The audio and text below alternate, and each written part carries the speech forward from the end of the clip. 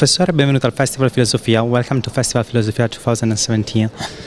Ci può anticipare qualcosa della sua lezione di domani? Can you anticipate us something about your lecture of tomorrow?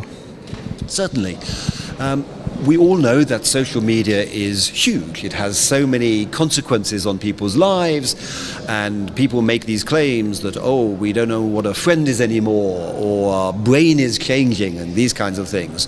So actually, my lecture is about a study by anthropologists. 9 anthropologists, each of whom spent 16 months at 9 places all around the world, including Italy, to try and really find what is the use and consequence of social media.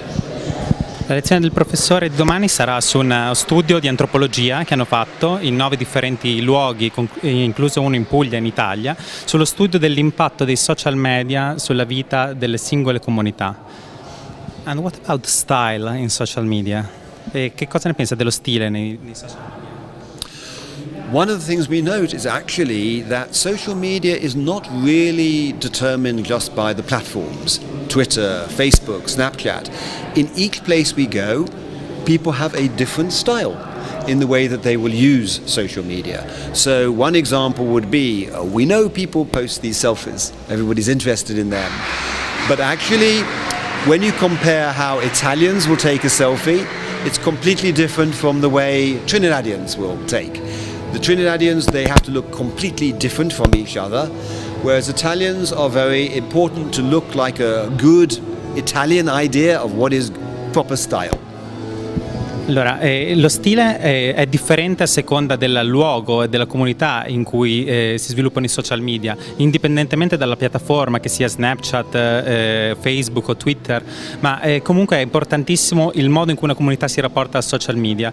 Per esempio, gli italiani vorranno sembrare perfetti, bellissimi e tutti uguali secondo un concetto di moda, mentre altre comunità come i lavoratori cinesi invece guarderanno al social media in un'altra completamente differente ottica.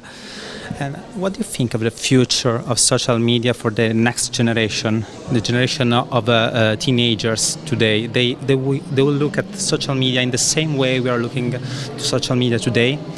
Le nuove generazioni guarderanno i social media nello stesso modo in cui noi li guardiamo oggi, o si preoccuperanno dei social media in una maniera differente? In a way, I think for young people, soon there will be no such thing as social media, because basically they would recognize that there are just many different ways of communicating. There is telephone on the one hand, there is broadcast on the other, and now there are all these things in between. You can have a small group, a big group, but it is really just part of particularly the way we use smartphones.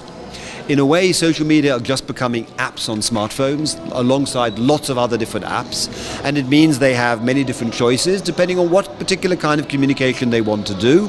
More visual, more textual, more oral, family, friends, etc.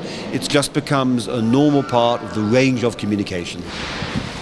I social media diventeranno solo una parte normale del range di comunicazioni possibili per le nuove generazioni, non saranno più etichettati come qualcosa di differente, come qualcosa di specifico, ma saranno invece integrati nel modo che avranno le nuove generazioni di relazionarsi con le loro possibilità, attraverso lo smartphone, attraverso la televisione, ma loro decideranno a seconda della loro differente esigenza di comunicazione che cosa usare, senza preoccuparsi più di stare utilizzando i social media. Professor, I thank you very much for this time, and I wish you the best for the lecture of tomorrow. Grazie mille. Arrivederci.